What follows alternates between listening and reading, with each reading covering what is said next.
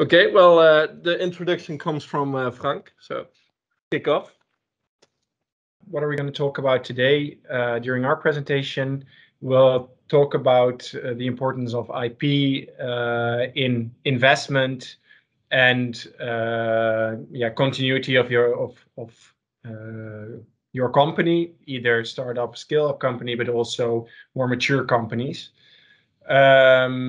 We do that by first looking at the investment side. So how do investors look at intellectual property? How do they look at structuring of companies? And how do they evaluate a company when they're looking to invest in a company? That's the part Jonno will do. And then I will go a bit into the more legal side. Maybe it's good to introduce our background. Jonno is investment manager in ACFG. I think you'll introduce ACFG in your first slides. And I'm an attorney at law and at Lauwers Advocaten, which is a law firm that is specialized in IP, IT, e-commerce, and privacy.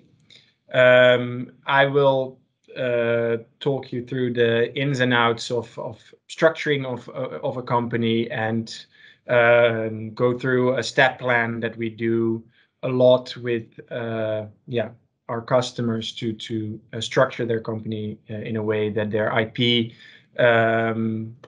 is safe and structured in a way that it's future-proof. After that, to give you an insight on how these two worlds combine, we'll go into the details of a case from QLayers, QLayers is a client of our law firm, but is also a client of the investment firm where Jonno works. So they went through the exercision of the IP allocation structure or the structuring of the IP, and after that, during that restructuring, got an investment through ACFG. Yeah, through our fund. Yeah, who are we? Well, I'm Jonno van Donk, and as Frank just introduced me, I work as an investment manager at ACFG.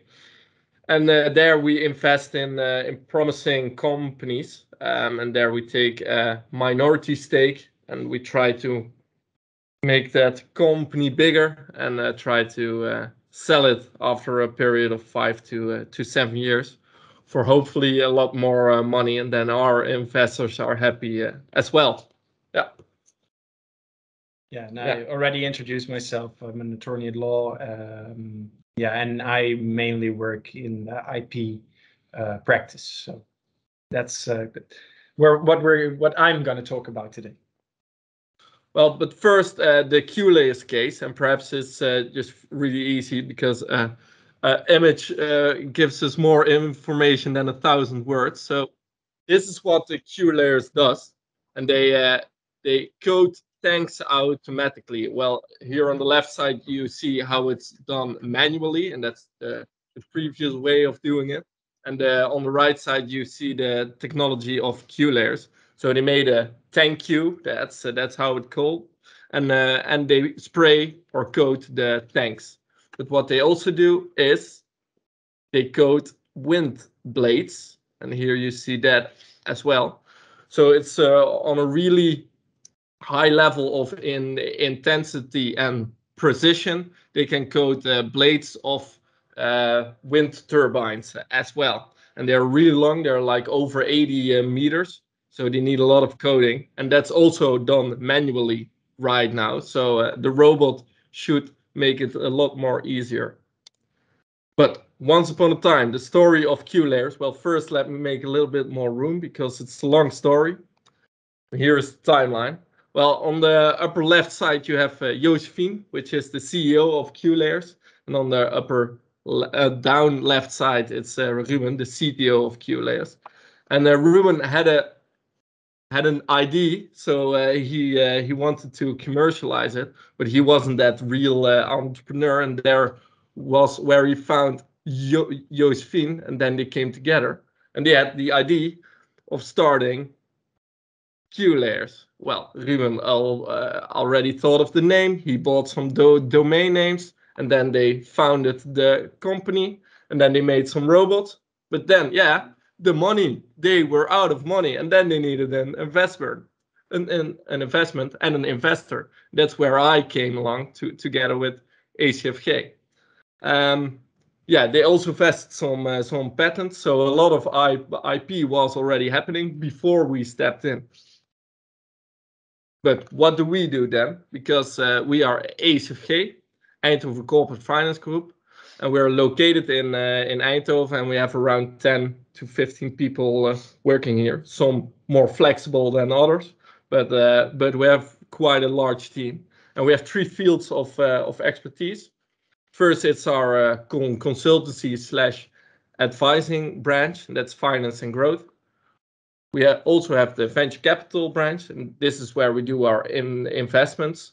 So we invested in Q layers, and that's what we do with our funds. We have two funds now from about 20 to 30 million, and with that money we try to invest in on about 10 to 15 companies.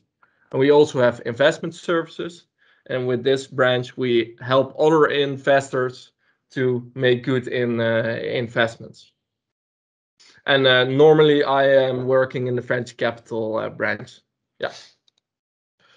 Well, but what is investing? Because it's quite a large area of expertise, and you have 5 types of investing. And the first one is friends, families, and fools. And that's just your uncle or your mother who believes in your story, and then she wants to give you a little bit of money to just get that idea going. Well, the second type is seed capital, informal business investors or business angels. And this is what you normally see at the Dragon's Den episodes, and they're normally entrepreneurs who already exited once or twice with a lot of money, and now they want to give that chance to other companies as well. Well, the third one, that's venture capital. That's what we do. Then we normally invest in a little bit more larger companies, and there we take a minority stake. Private equity, that's for the larger firms with normally on around 10 million revenue per company, so that's larger companies. And the IPO is in Dutch de beursgang, so that's for the shells, and last time it was the basic fit. They also had an IPO. But what's different in these 5 types of investing? And it's normally based on the ticket size. So your mother gives you 10,000 euros, hopefully, if she's pretty rich. But we only start with VC at 500k, and IPOs only start with millions of euros. So the ticket size is a little bit more. It's larger when the scale is going up. Also, the formalized steps.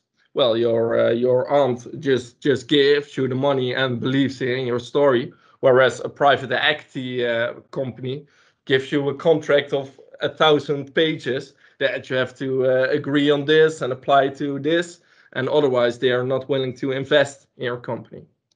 And the last one is entrepreneurial to managerial, and we are as a VC on the flip side of this scale, because we already believe in the entrepreneur, but you also have to have a really good managerial company.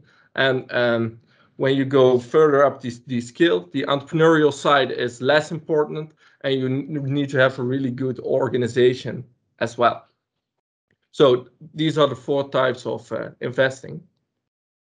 But that wasn't exactly what we were talking about, because we were talking about intellectual property. And that's also really important for investors, because when we do our due diligence, and this is what we do when we do an investment, we check for the company's insights, and that's via the due diligence. And we check on 19 elements, and 2 of them are really focused on intellectual property. So that's really important to us. And normally when we do that due diligence, we get to the company and then we say, well, do you have any intellectual property? And they all say, well, no, we don't have any patents. But then I say, well, but don't you have copyright, like a user manual or a website? And then they say, oh, yeah, we do have that. And don't you have trademarks, like a brand or something? Well, yeah, we do have that. And so on. So also the company name, which is used on the internet. Here on the website of Yes Delft, it's already mentioned 8 times. Models and drawings. Well, yeah, they invented their robots, so they made drawings. Patents and trade secrets / know-how. So company secrets that you want to keep safe as well. And when you show them this, then they say, yeah, oh, well, we do have intellectual property. And what do we then check for? Is there any IP? Who owns the IP? Are there any intra-group licenses? That's something that Frank is going to tell you more about. Are there any outside group licenses, collaboration agreements, or collaborations on research and development? Employee contracts, how is IP handled? Shared IP, any zekerheidsrechten or security rights on the IP? And change of control that has any effect on IP. And when we know this, then we are sure that we can invest in the company, because intellectual property means value. And how does that work? Because we normally want to see the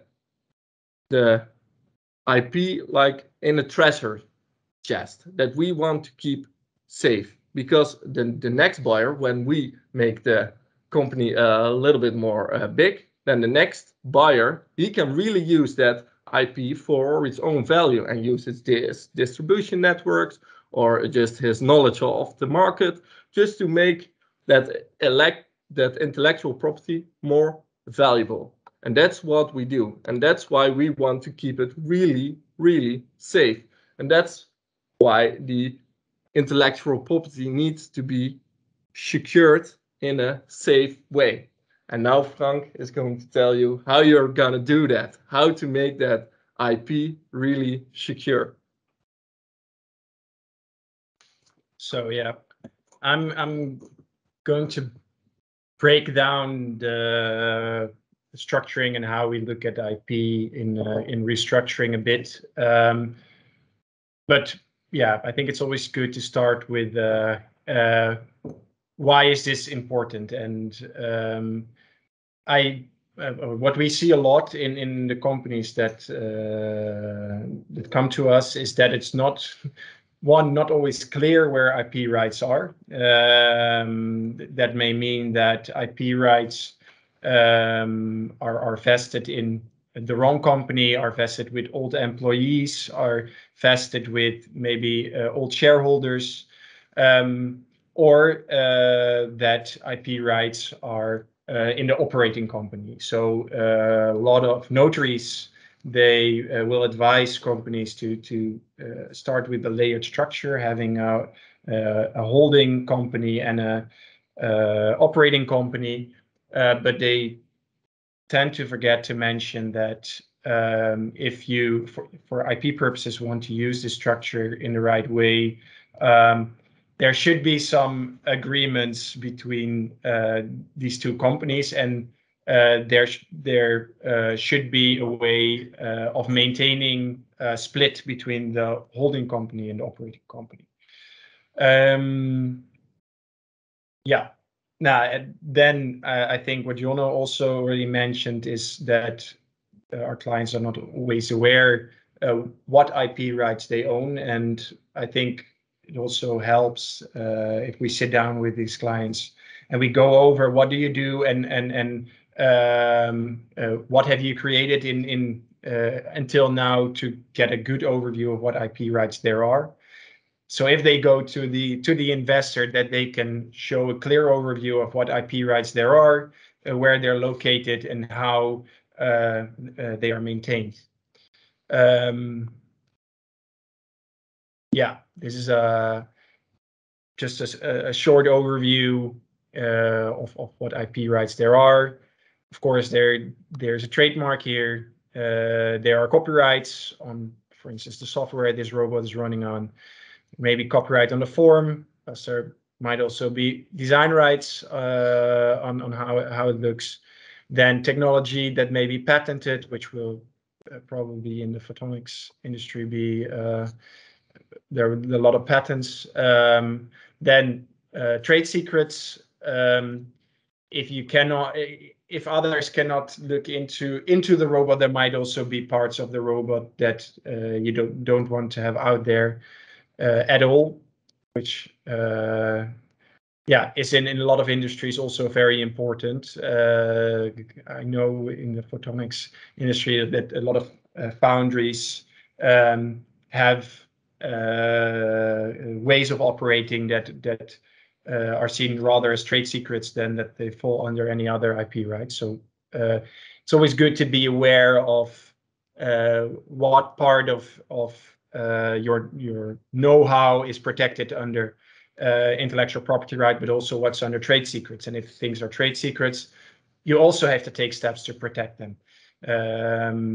As we have in the Netherlands, the wetbescherming bedrijfsgeheimen, so trade secrets were already protected under the TRIPS agreement, international regulation, but are now also in our local, in the Dutch regulation protected. So yeah, then there's a division between the two. You have registered rights, patent right, design right, trademarks, of which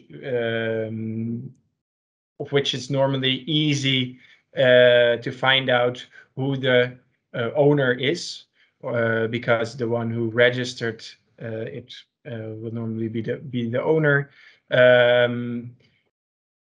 And you have non-registered IP rights, which in the first step of this IP restructure is always a challenge to find out, especially the non-registered IP rights, where they are vested, because that will normally follow from agreements with parties that made these IP rights. Yeah. Okay.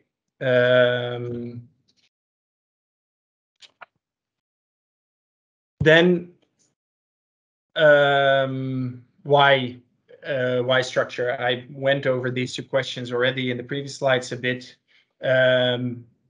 There is a real risk in not knowing where your IP rights are. I think there are a few more IP lawyers in this call who can confirm that it sometimes happens that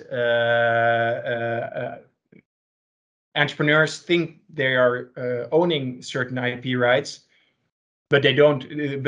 And if companies want to start getting money, or they go into restructuring, and there is certain value already, then the further you are along and the more value is in your company, the harder it tends to get to retrieve intellectual property rights, or to transfer these intellectual property rights in the right entity. Then what is the risk of having these IP rights in an operating company? I think I'll go to the next slide and illustrate a little bit the flip side. If they're not in your operating company, and you get into rough weather due to financial circumstances, and your IP is in your operating company, there is it's very hard to restart your company. You'll have to get your or buy your IP rights from out of the bankruptcy, which will cost you money, which will probably take time, and the new company you start has a lower chance of succeeding than when an operating company would go bankrupt and IP rights would be safe in a holding company, which could restart normally much faster. An example of this is the Sense umbrella, which you may know. It's on the left of the slide. It's the storm paraplu in Dutch. This company went bankrupt, I think around 2018. So in the newspaper it said Sense files for bankruptcy. But very soon after this news, a new headline in the papers that's Sense was gonna continue as a company. And what was the reason? Yeah, the holding company of Sense did not go bankrupt. Just the licensee, which was the operating company, went bankrupt, and basically all the licenses lapsed and or ended, and they founded a new operating company which took the new licenses and went on with the same company.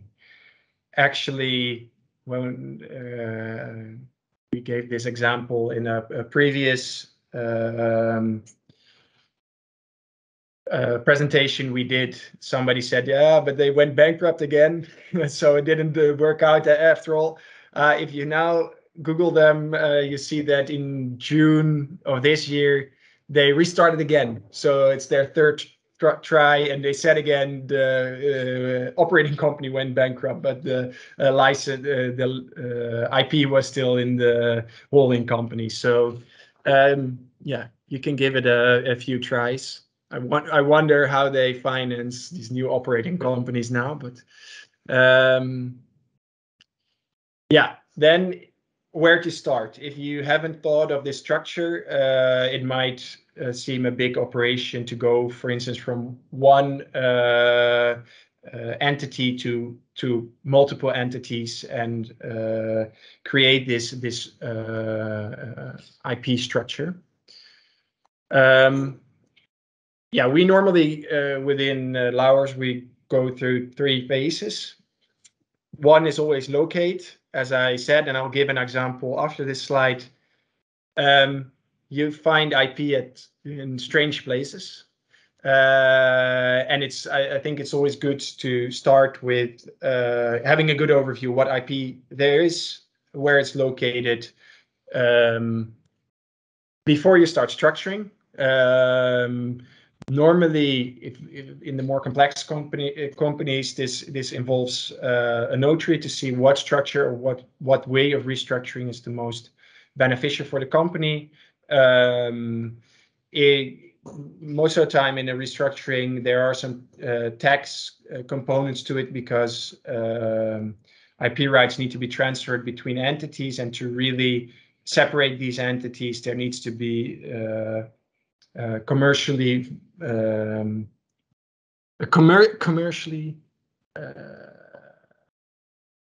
normal commercial agreements between these entities, so they can be seen as 2 separate entities.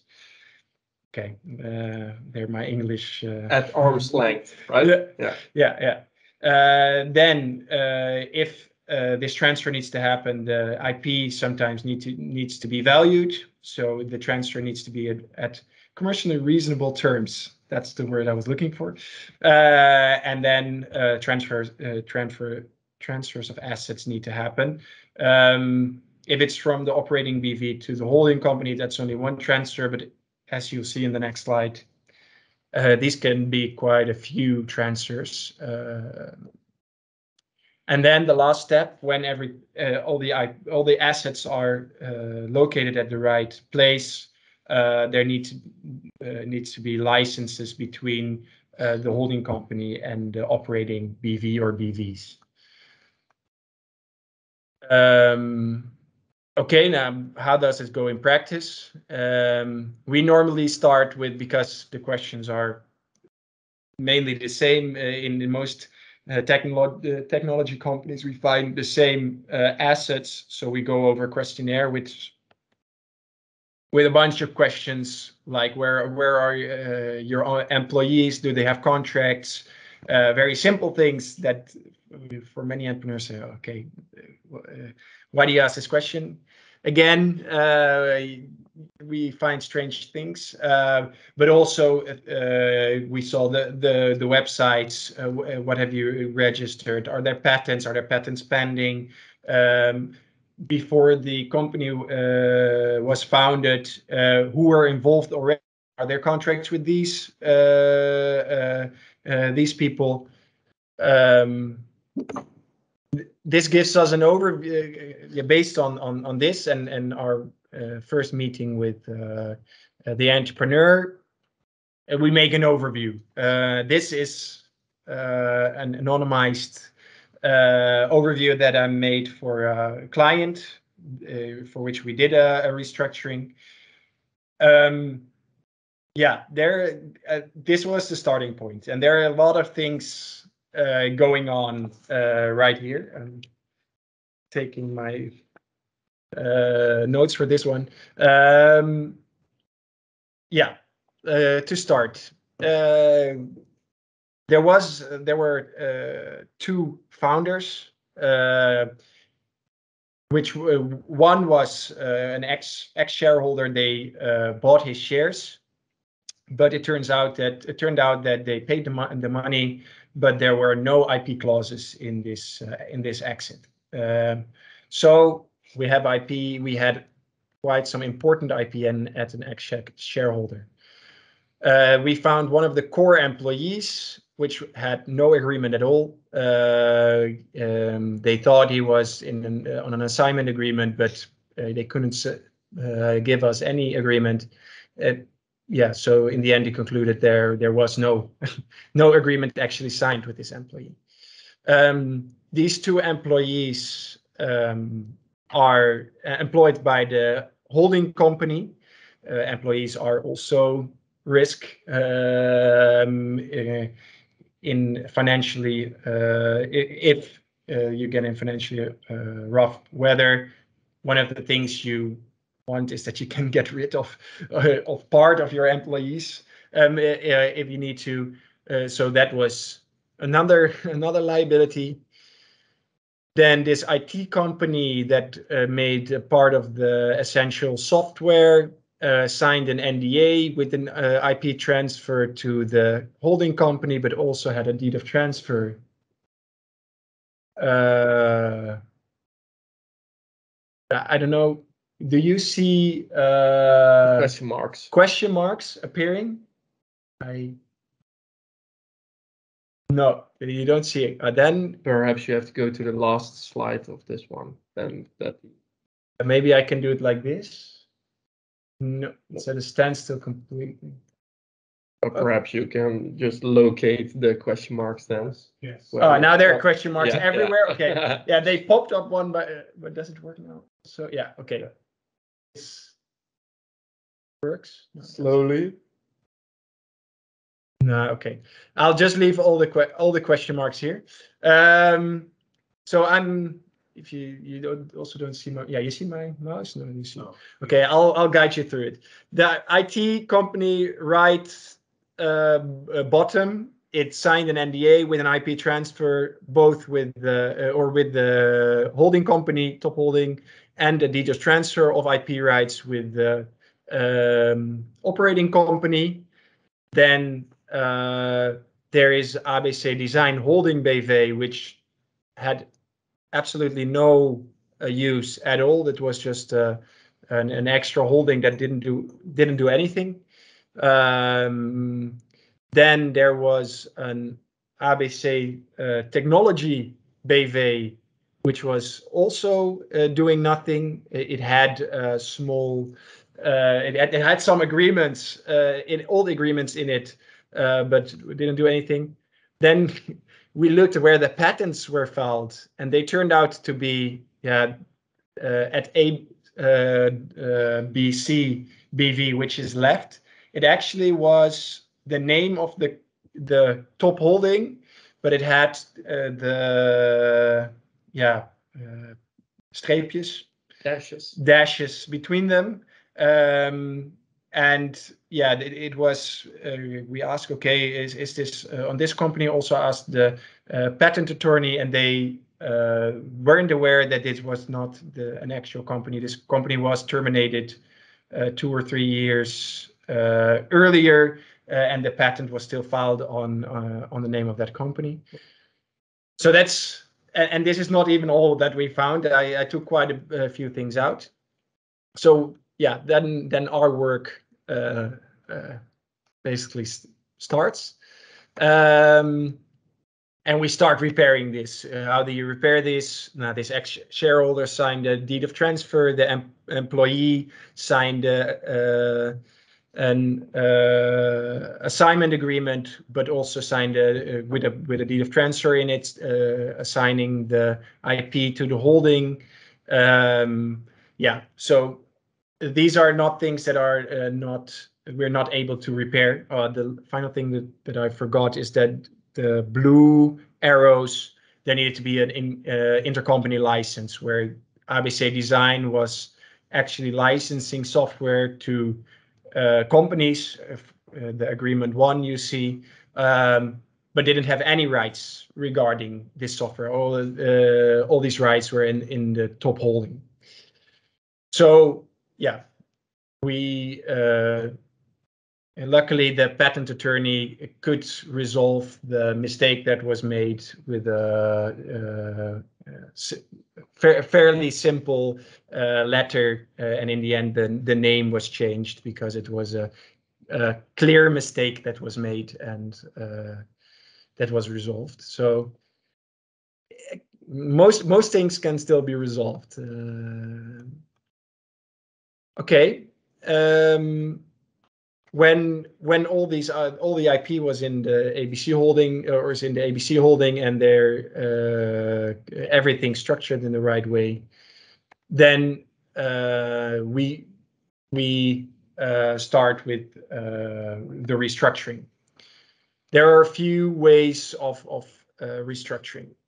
Most common way is a transfer of assets. What I explained, we start transferring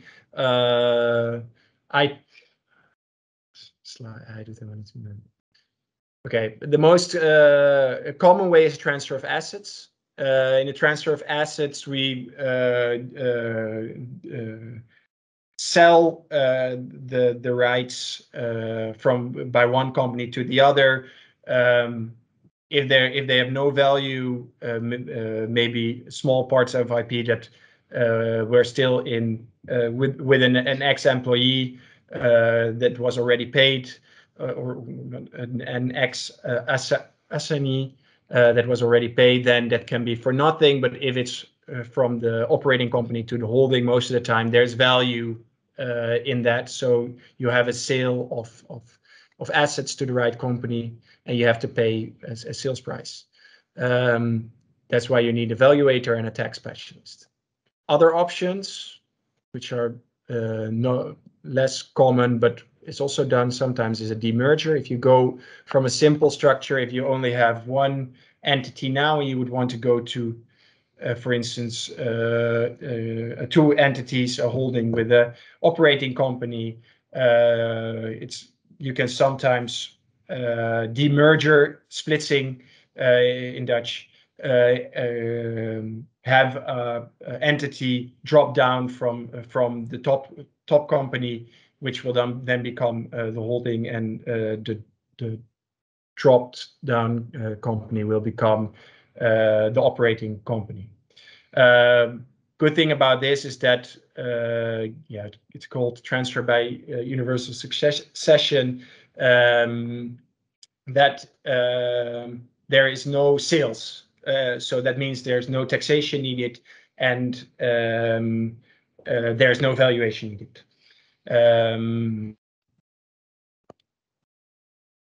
Other options not used very much, pledging, usufruct, which is vruchtgebruik, or transfer of IP rights as dividend, for instance, to top holding or to shareholders. You'll see in the next slide that at least in our common way to do this, with the transfer of assets, after the IP is distributed in the right way, we use this payment in form of IP as dividend as a way of maintaining all the IP in the holding company. We do that with an intercompany licensing. In the perfect structure, we have a holding with all the IP rights, and we have an operating company with all the contracts with clients. And you can also put your employee or your non-essential employees there.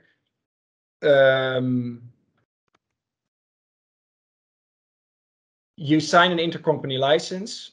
And what does this intercompany license do? It licenses IP rights to an operating company, giving it the right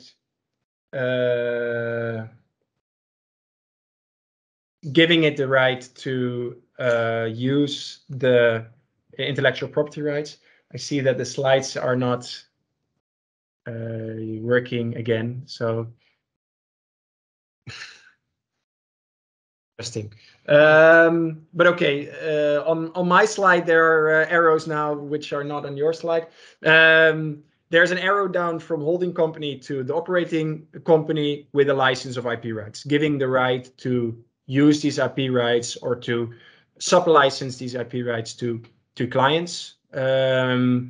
These contracts with clients bear risk in them if you make errors in these contracts, or for any other reason would be liable towards these clients that can influence the continuity of your operating company. If the costs of your operating company are higher than the income of this operating company, that can result in discontinuity of your company. Probably what happened with Sense there, that the sales numbers are not high enough to maintain all the employees, and you could go bankrupt. There's an arrow going from the operating company to the holding company, which is the license fee that's paid for the